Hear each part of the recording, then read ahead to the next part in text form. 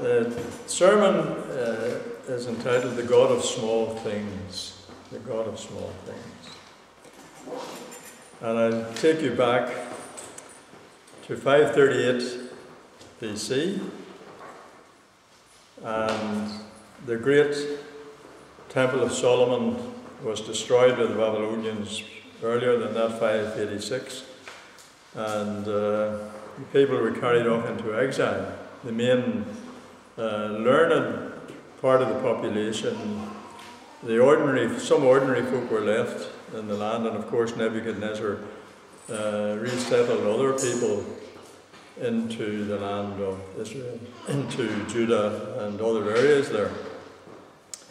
And these events, of course, you can imagine, Jerusalem was destroyed, the temple was torn down and burned with fire. And the Jews, that was a shock to the Jews. It caused the greatest crisis in the history of Israel. And it wasn't just a social, political and psychological crisis as would be naturally expected, but it was a theological emergency. Because remember, these were the chosen people. God had bound himself to them by covenant. He was their partner for all time, or so they thought. And with the demolition of the temple and the exile to Babylon, it seemed that the very existence of the covenant had been permanently undermined. It seemed that way to them. Excuse me. And Daniel, it was revealed to Daniel, and I will not turn to it, Daniel 9 verses 1 and 2, it was revealed to him that 70 years would be the period in which the Jews would be in Babylon, in the capital of Mesopotamia, and the children of Israel then were permitted to straggle back into the land of Canaan, into Judah and the areas they formerly inhabited in 538 BC under the Persians, kings, the Medes and Persians. But there was nothing there to raise their spirits at all, you know. The legendary days of David and Solomon, the heroes of Israel, especially David, they were gone forever. If you were in Israel, and if you try to picture during the war, I certainly wouldn't have had the opportunity to be in Germany after the Second World War, but cities there were flattened. Dresden, firebombed, people obliterated. Jerusalem, you would have seen nothing but ruined buildings when the people returned there. Temple flattened, destroyed. There was poor agriculture. A depleted population was all that was left. No signs of a return to greatness. No signs. Even though the exile was over, in a sense. And in the prophet's words, the return was, and we'll turn to this in Zechariah. The prophet Zechariah, chapter 4.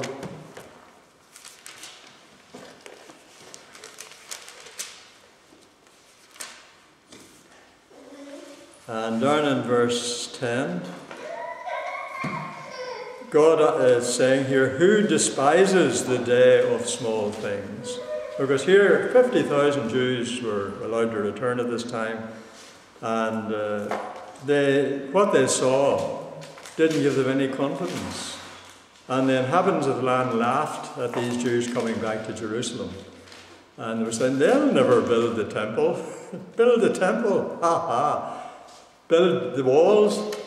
No way, they'll never do that. And they didn't want them to do it. They were antagonistic to the Jews. And so God sees all this and he says, who despises the day of small things? Yeah, it is. It doesn't seem to be great strength here. Who despises the day of small things? And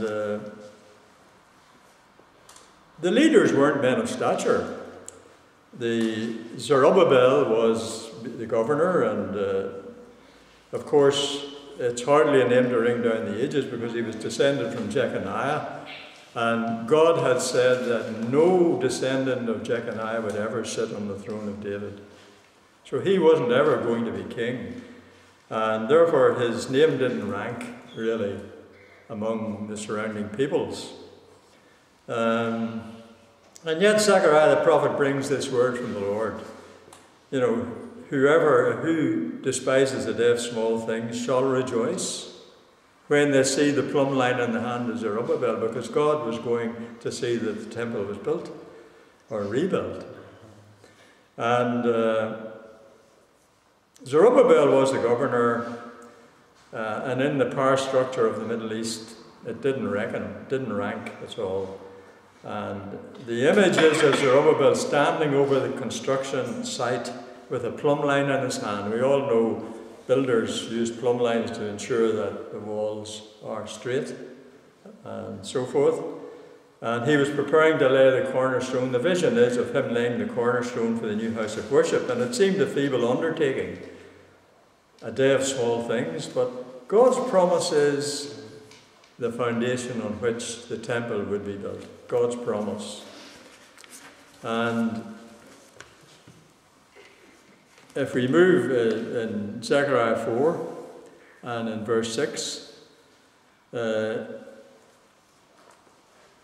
so he said to me, "This is the word of the Lord to Zerubbabel, not by might nor by power, but by my Spirit, says the Lord Almighty. What are you, O mighty mountain? Before Zerubbabel you shall become level ground." And he's talking about the opposition to the rebuilding of the temple, or the Jews even repopulating Judah, or that area. "Then he will bring out the capstone to shouts of God bless it, God bless it." Then the word of the Lord came to me, "The hands of Zerubbabel have laid the foundation of this temple. His hands will also complete it. Then you will know that the Lord Almighty has sent me to you." And Zechariah, of course, was a prophet there at that time. Yes, who are you, O great mountain? The Lord purposed that the temple would be rebuilt, and because God had determined it, nothing can stop it. And it was finally rebuilt, and there was a delay of some 15 years. And then it took 5 years to do the building. So 20 years later, in 536, the temple was rebuilt. And then we'll move to Nehemiah, just before the Psalms.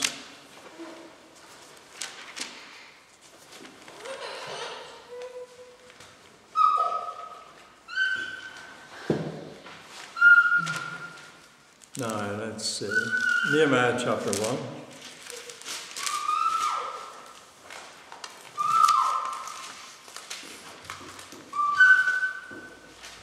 The words of Nehemiah, in verse 1, the words of Nehemiah, son of Hakaliah.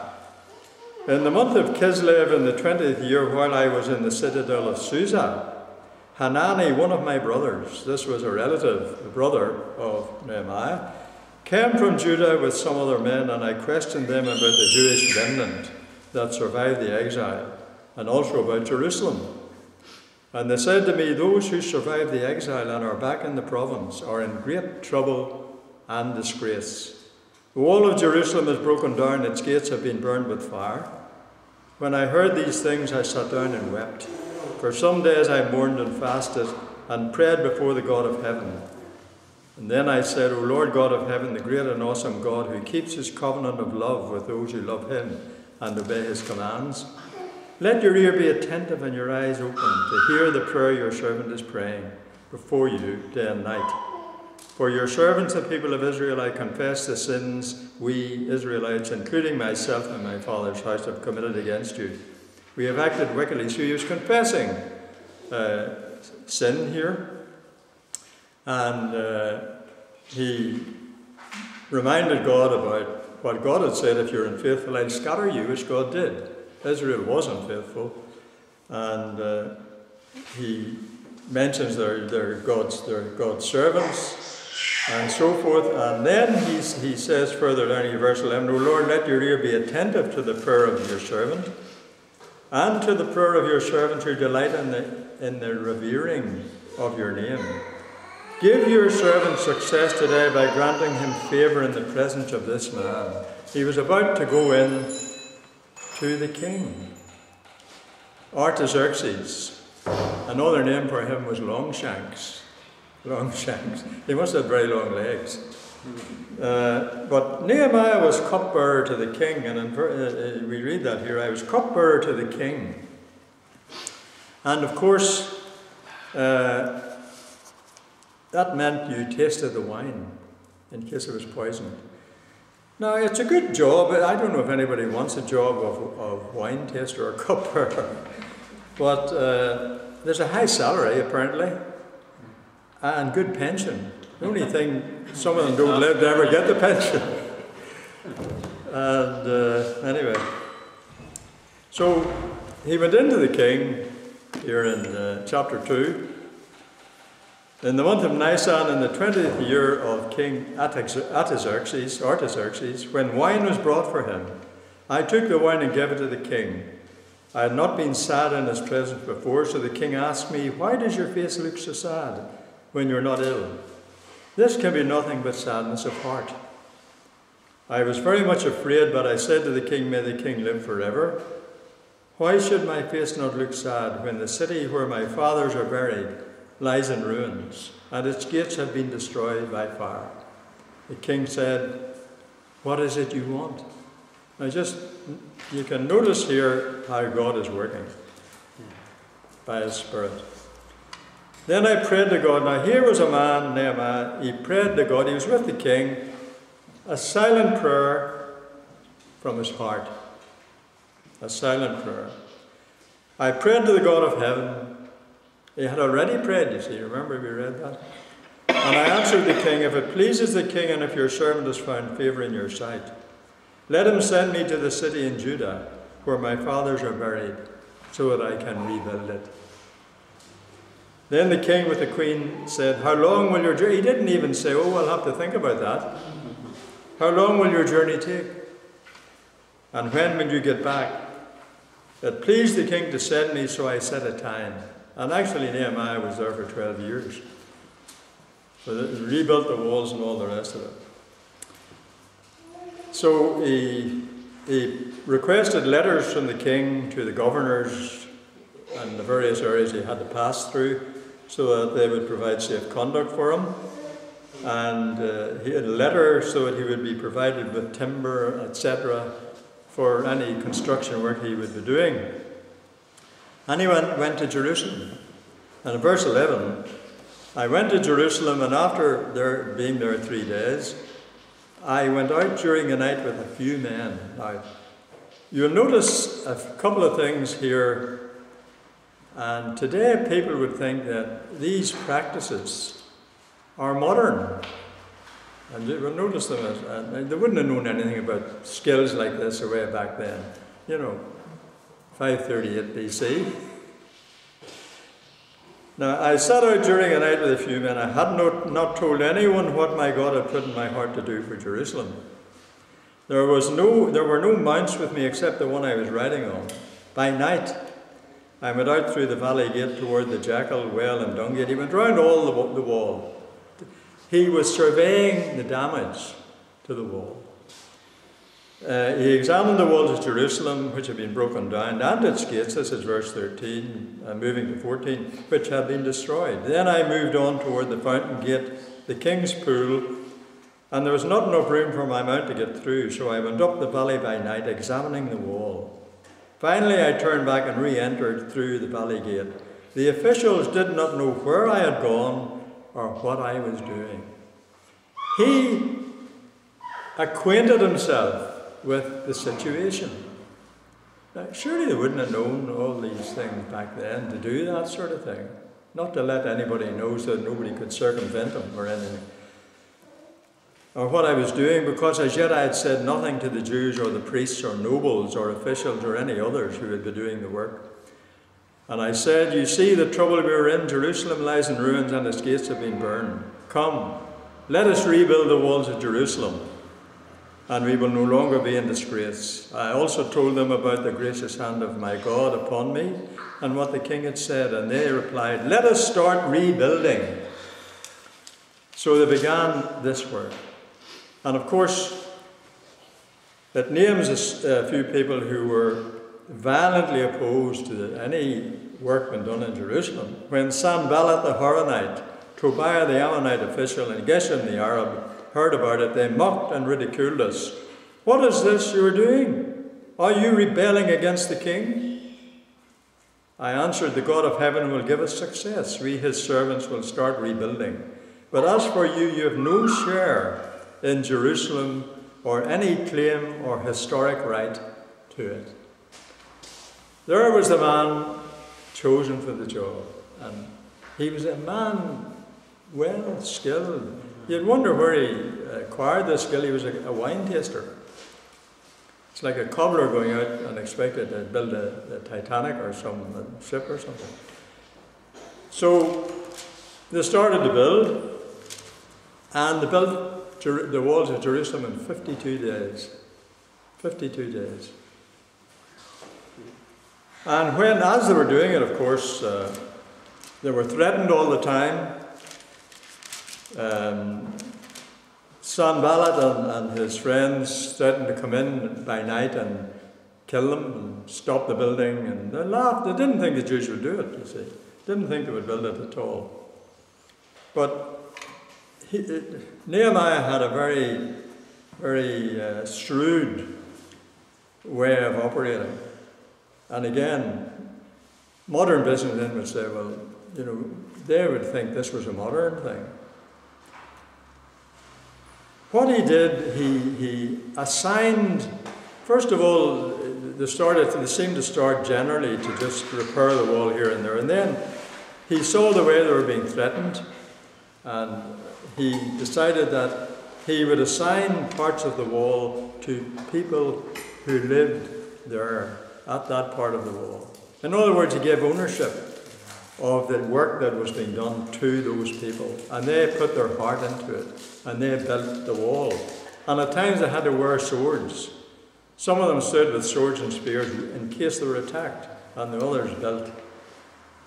It says here, above the horse gate, etc., the priests made repairs, each in front of his own house. So they had an interest in seeing that wall was built. Next to them, Zadok, son of Immer, made repairs opposite his house. This is verse 28, etc., 29. And next to him, Shemaiah, the son of Shechaniah, the guard at the east gate, made repairs. And so on. And next to them, Meshullam, son of Berechiah, made repairs opposite his living quarters. And this is the way Nehemiah operated. And they rebuilt the walls of Jerusalem in 52 days. And that, what did God say? Not by might nor by power, but by my Spirit. And his Spirit moved the people. There were many problems for Nehemiah to deal with. And we won't go into them. The walls were built, the temple had been built, and God had said, not by might nor by power, but by my Spirit, says the Lord of hosts. So the second temple was built, and at length, the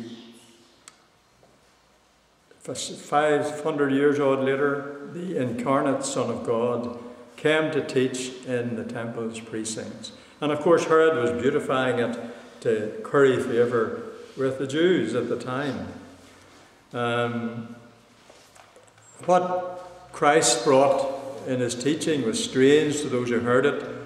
The temple elite were unnerved by it.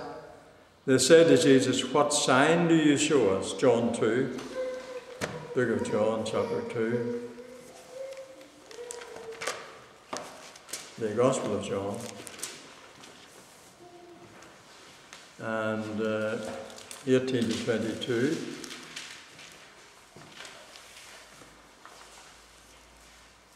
Yes, here in this account in John, he has driven out the sheep and cattle, etc., and the money changers out of the temple.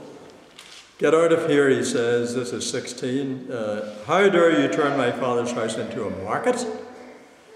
Verse 17, his disciples remembered that it is written, zeal for your house will consume me. Then the Jews, verse 18, the Jews demanded of him, what miraculous sign can you show us to prove your authority to do all this? Jesus answered, destroy this temple and I will raise it again in 3 days. Of course the Jews, it's taken 46 years. In other words, Herod's refurbishment and beautifying of the temple had taken 46 years. It has taken 46 years to build this temple, and you're going to raise it in 3 days? But of course he was talking about the temple of his body.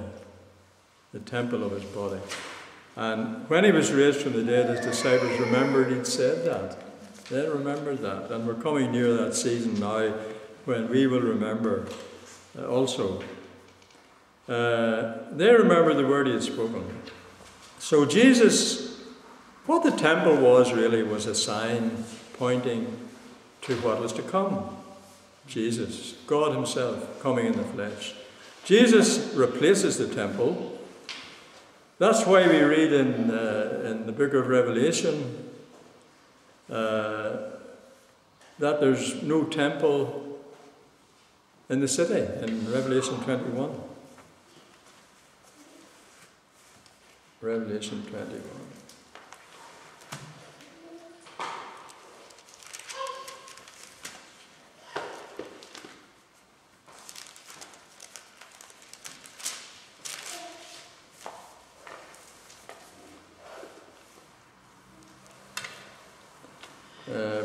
I think it's verse 21.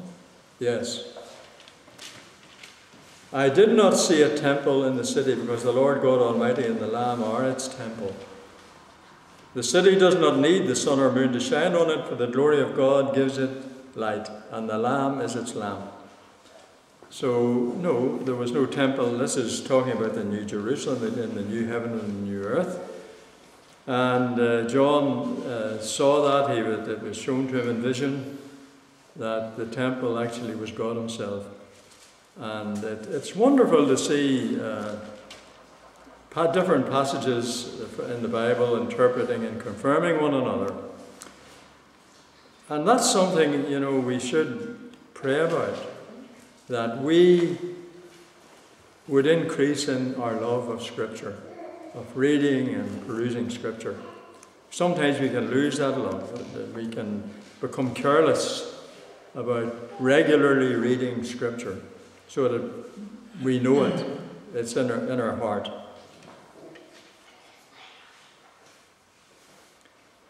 Yes, because when you think about it, remember Psalm 119, and it's written in sections. One of the sections it says, thy word is a lamp unto my feet and a light to my path. That we have a hymn. I don't think we sing it very much. We used to sing it in Belfast. Thy word is a lamp unto my feet and a light unto my path. And it talks about when I go astray, etc., etc. Can't remember it all word for word. But yes, it's a light for our path. It's bread for our journey. It's living water for our parched souls. And we need that water. And, when you look around in our country, there are huge cathedrals built to the glory of God. And beautiful stained glass windows telling the Scripture story, because when they were built, people couldn't read or write. And it was to give them an idea about what the Bible was talking about.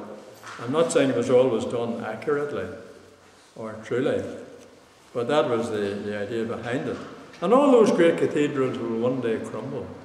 Will not be there anymore. Just like the temple where God's presence was destroyed in 70 AD by the Romans.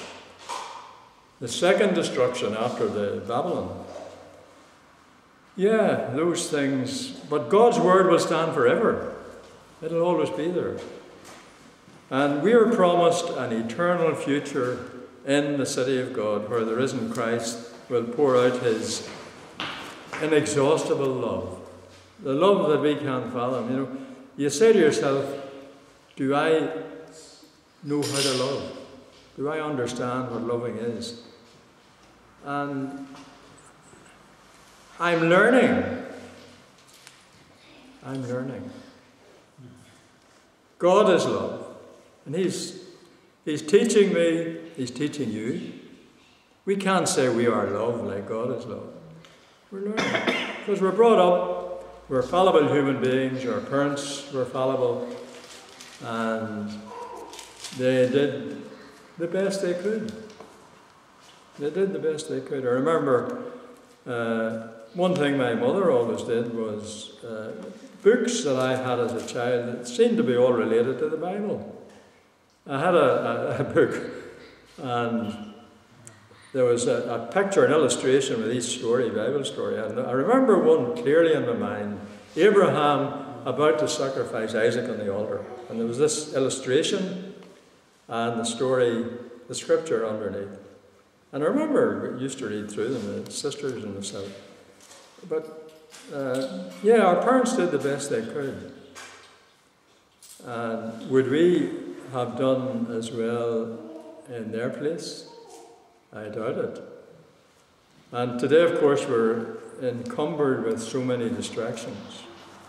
So many things which claim to be love and aren't. A lot of false loves around, which leave people high and dry or whatever. Yeah, God is teaching us to love. And God isn't a God who takes whatever shape we want Him to, depending on the spirituality of the moment. You hear people talking about wanting spirituality. What are they talking about? It's usually New Age stuff they're talking about, or a mixture of Hinduism and other things, where you're reincarnation. A lot of people believe that they may come back as a worm, or depending on how they live now, or some other creature, or butterfly, or... That's not what God has in mind for human beings. Not at all. See, we're talking about the Alpha and the Omega. The Alpha and the Omega. The beginning, the one who is, and who was, and who is to come. And this is the God who's going to create the new heaven and the new earth. And here's the promises in verse 1 of Revelation 21. Then I saw a new heaven and a new earth, for the first heaven and the first earth had passed away, and there was no longer any sea. I saw the holy city, the new Jerusalem, coming down out of heaven from God, prepared as a bride, beautifully dressed for her husband. And I heard a loud voice from the throne saying, now the dwelling of God is with men, and He will live with them. They will be His people, and God Himself will be with them and be their God. He will wipe every tear from their eyes. There will be no more death, or mourning, or crying, or pain, for the old order of things has passed away.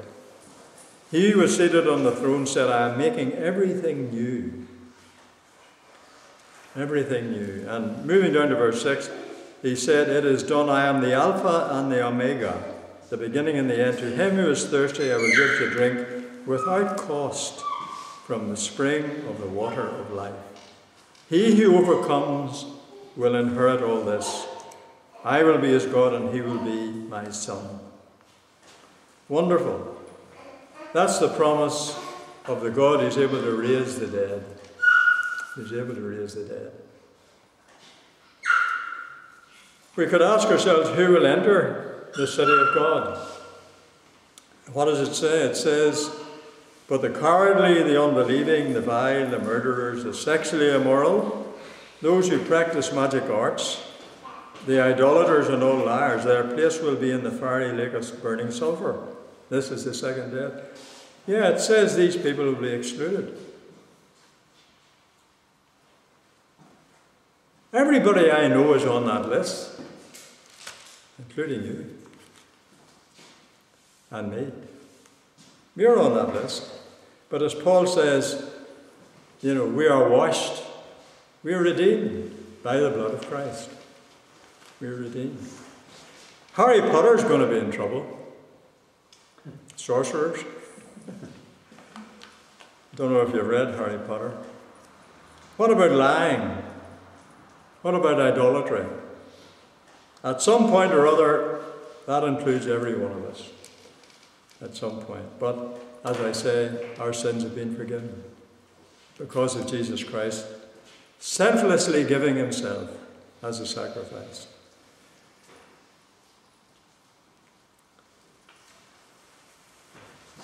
There is a scripture in 1 Peter 2. Just back a wee bit here. 1 Peter 2.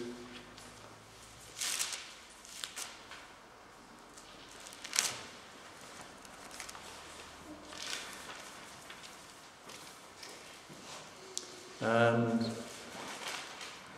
in verse 2, Peter says, like newborn babes, crave pure spiritual milk, so that by it you may grow up in your salvation.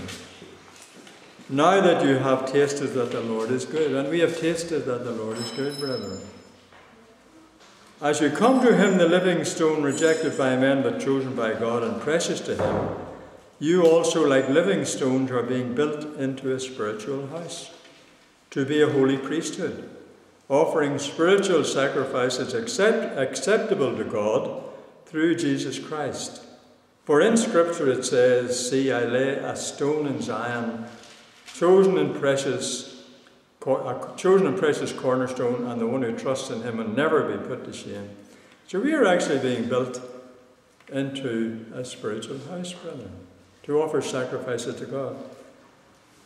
And just like the rebuilding of the temple at Jerusalem, just like it was opposed, our growing into that temple is opposed as well by Satan, by this world, by all the accepted ways of living in this world, which we see things being turned upside down.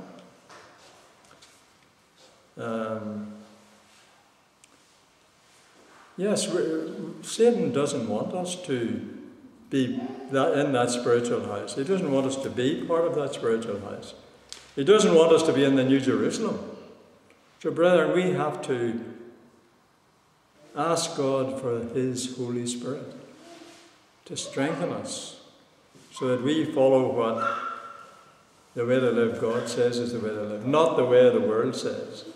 And the world is twisting and distorting things. Children growing up, they're fed a lot of garbage or rubbish. Garbled, distorted, supposed to be facts, but not the truth as God gives it. Children aren't given that. We may think, God is the God of small things. What could be smaller than a human being? The way we're even conceived in the womb, so fragile we could be destroyed very easily. Then a tiny baby, helpless, growing up into an adult. And how can we influence people to live the right way? I remember our daughter asked us to pray for a matter. She said, would you pray about that? And I said, yeah. We prayed about it and it worked out. And she asked again about another thing. And I said to her, did you pray? And she did.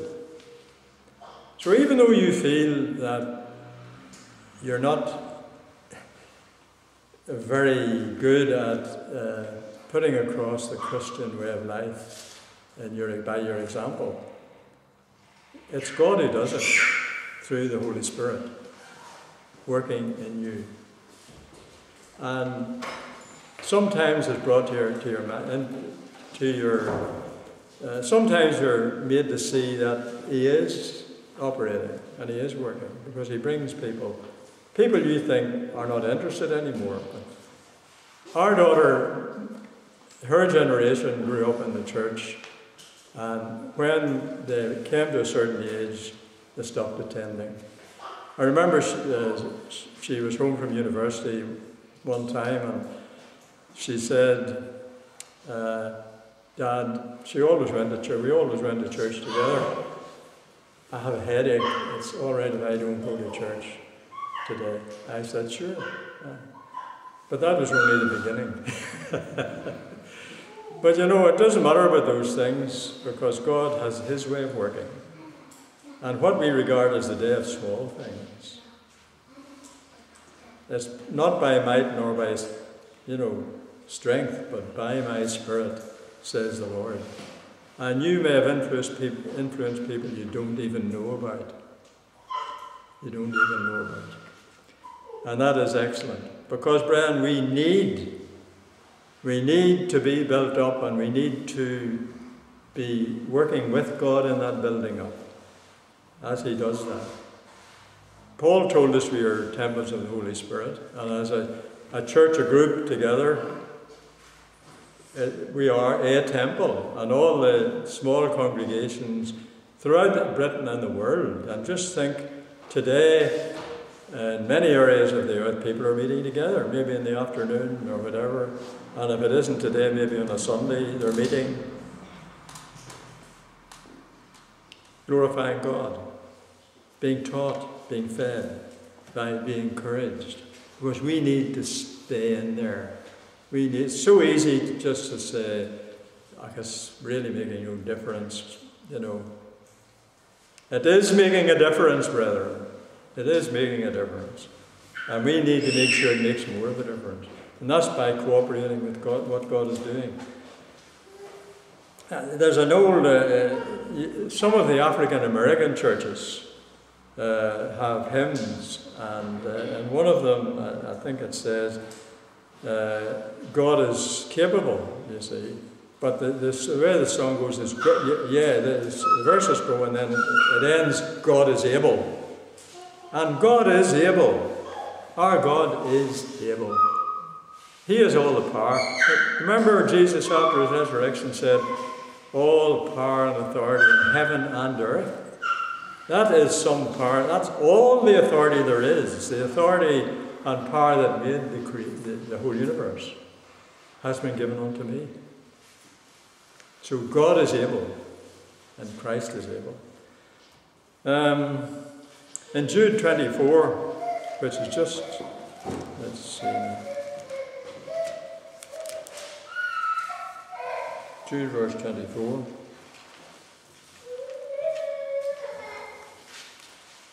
It's part of the closing benediction here in Jude, and it says, to him who is able to keep you from falling, and to present you before his glorious presence without fault. You see, God is going to present us, Christ is going to present us without fault, and with great joy. To the only God our Saviour be glory, majesty, power, and authority, through Jesus Christ our Lord, before all ages, now and forevermore. So we are going to be presented without fault, perfected. We're not perfect now, but we will be perfected. God will do that.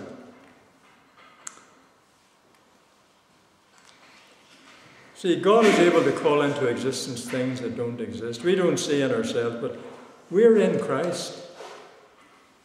And when in the resurrection, we'll see then what we are, because we'll see him, and we'll be like him. We'll be like him. So, brethren, make sure we're together, that we don't give up meeting together, that we develop and grow in our love for the reading of the Scriptures, and thinking about what they're saying. And you read a Scripture once or twice and you think, yeah, I understand. And you read it again and you see more in it than you saw the first time. So ask God to strengthen us. Help us to remember that it's by his Spirit things happen. And they will happen. And that New Jerusalem will be there for us.